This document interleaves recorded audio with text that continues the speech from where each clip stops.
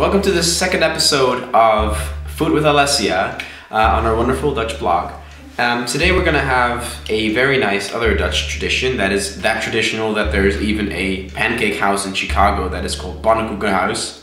Today we'll have pancakes, pannenkoeken.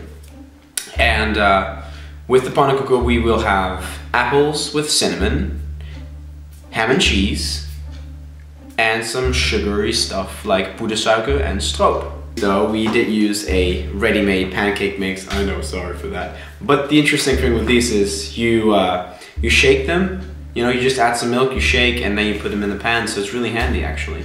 But yeah, you will see that in a minute.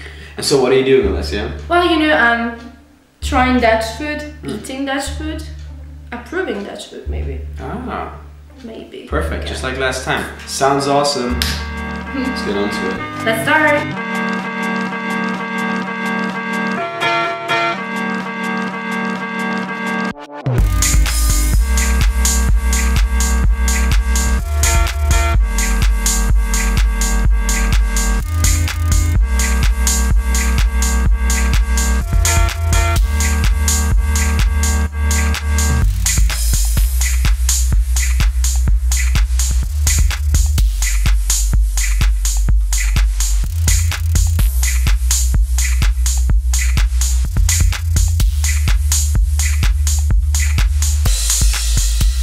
Our first pancake creation, the pannenkoek met kaneel en appel.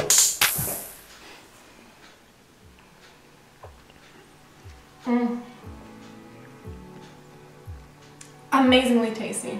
I really like the combination between apple and cinnamon, which is just delicious.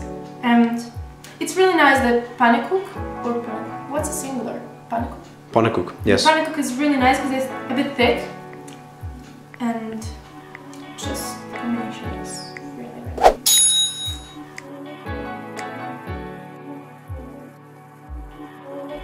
really. Secret ingredient will have some onions on it. Yes, I know, not really completely, entirely traditional, but that's fine.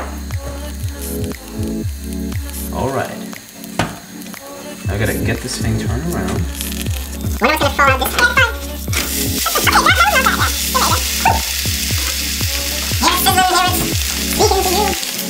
Go.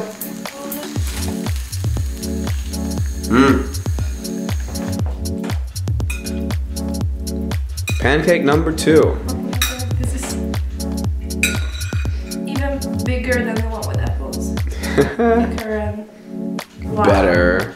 I hope so. Yeah. I hope so.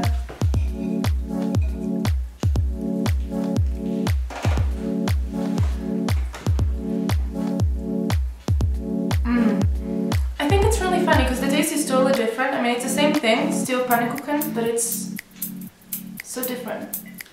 I prefer sweet stuff in general, especially cinnamon, so I prefer the one before. But cheese and ham is just really go well together. The onion as well, I think. Maybe even without. I don't know. I'm not really fond of onions in general in this case. But it's still approved, yeah. Still really tasty.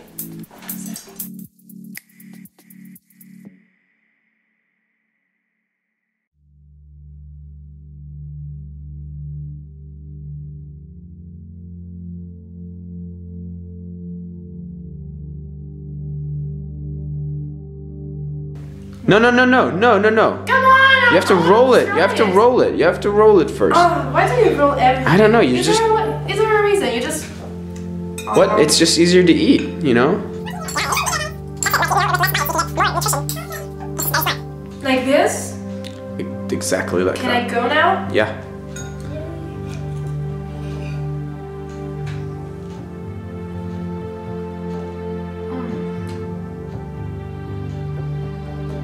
Yeah, it's obviously not as heavy as the one we had before. So But it's a good way of finishing, I think, because I'm really full. Eager to still have a piece of it. And, well, this one that really looks and tastes a bit like maple syrup. the stroop, yeah. Stroop. It's a bit thicker. Tastes good as well, though. So even in this case, I approve. Awesome. Pannenkoek was before 1996. It was spelled pannenkoek without the N. And after 1996 they modified the spelling and now it's pannenkoek. And yeah. So what was your favorite one of the three? Of course, apple and cinnamon. Number two.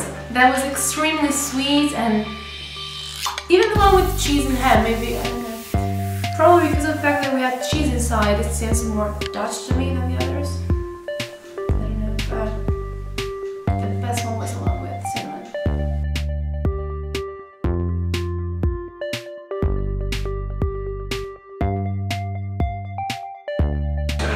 Is it something you just eat for breakfast? Or just like was lunch? We ate mainly, as far as we did with my family, we mainly had it for dinner. But you can have it for lunch as well. It's not really common for breakfast, you know? Like in the US or so, it's not really I thought, at all. you know, just since it's sweet, at least it's one with apples, I thought breakfast, but Nope. breakfast is ontbijtkoek. En hagelslag. En hagelslag, ja. Pindakaas. Pindakaas. Met duivenbrood. Ah.